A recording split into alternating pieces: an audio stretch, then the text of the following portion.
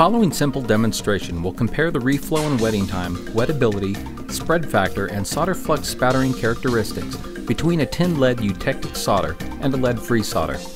To eliminate the differences between solder manufacturers, the same brand of flex cord wire solder with the same low residue flux composition was used.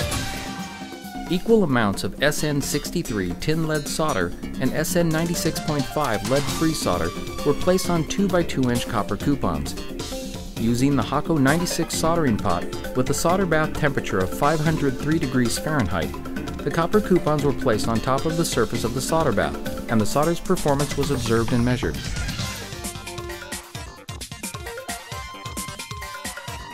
In this demonstration, the tin lead eutectic solder reflowed in 4.6 seconds, and the lead-free solder reflowed in 6.6 seconds, or about 2 seconds longer than the tin lead alloy.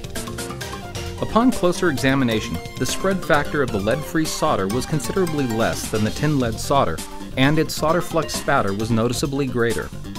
Based on these observations, we can draw the following conclusions. The characteristics of lead-free solder include a longer reflow and wetting time, poor wettability, smaller spread factor, and greater solder flux spattering.